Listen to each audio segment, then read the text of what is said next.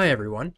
In Optimum Control, you may come across a situation where you no longer need an item, prep, or product. This can be caused by you no longer carrying it, or maybe a duplicate was made by mistake.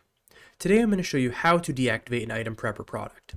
By doing this, you will no longer see it come up on any future reports, count sheets, sales, etc. The first step is going into the item and recipe management. This can be found under Miscellaneous from the main menu. From here, you're going to see three tabs, one for items, preps, and products. You can go into whichever tab you're wanting to deactivate. To deactivate an item, you simply need to search for the item or find it from the list, and then uncheck the active box and click Save. The one time you might run into an issue is if the item you are trying to deactivate is in a prep or a product. Let's search for one now.